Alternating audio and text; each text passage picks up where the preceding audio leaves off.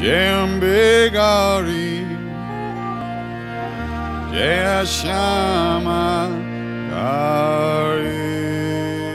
Helps us to increase our vibration, to make us resonate more powerfully.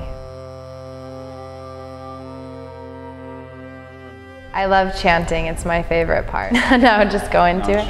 Now do it. Just do it. All right. So the earth is spinning to the vibration OHM, and yogis have been focused on this vibration for millennia, for thousands and thousands of years, and they accessed this inherent, now scientific information through deep forms of meditation. If you meditate or practice yoga long enough, you might come to hear within your own self this nice vibration, this humming, om, om. You might pick up on this vibration. It's called the nadam, or the divine sound. But first we have to clear all of the matter, all of the clutter out of the way.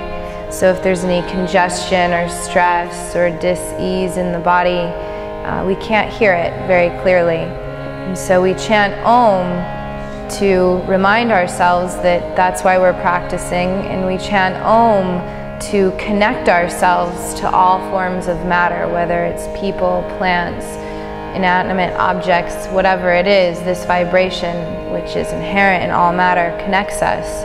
And as yogis, that's what we want to do. We want to connect.